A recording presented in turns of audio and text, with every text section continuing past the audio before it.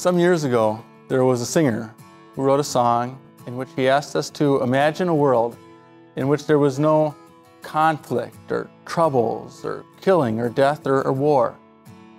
And it was also a world in which there was no religion, because in his mind, religion just leads to conflict and killing. Some years back, I worked with a guy. He said the same thing. Religion just leads to violence, to death. Is that what religion leads to?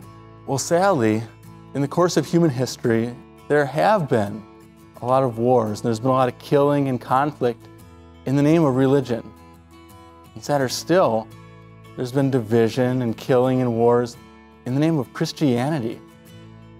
And some of it was in self-defense and it was justified, but some of it was not justified and it was misguided at best. So is Christianity just a religion that leads to conflict and killing and war? Well, that might be what some say, but that's not what the Bible says. That's not what Christianity is about. Christianity is about peace and love.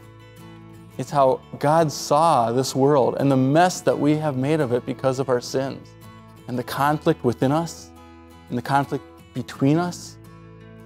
And He said, I want to reconcile that world to myself. And so He sent His Son Jesus to do that very thing for that purpose. As we read in Ephesians 2:13 and 14, but now in Christ Jesus, you who once were far away have been brought near by the blood of Christ. For He Himself is our peace. He also came and preached peace to you who were far away, and peace to those who were near. God saw the mess that we had made of this world by our sins, and He sent His Son Jesus, the Prince of Peace, to win peace for us, to reconcile us to Him. Jesus came to this world of conflict and strife and violence, and He lived among a divisive, a violent, a sinful people. And He was killed, He was crucified. But in His death, He won peace for us, because He paid for the sins that separated us from God. And so we're now at peace with God through faith in Jesus. We can be at peace with ourselves. We have every reason to live in peace with one another, because Jesus died for those around us as well. Jesus has won us not just peace, but He has also won us life. Christianity isn't about death, it's about the life that we have in Christ. In baptism, we are new creations, and we're heirs of eternal life, life of peace in heaven.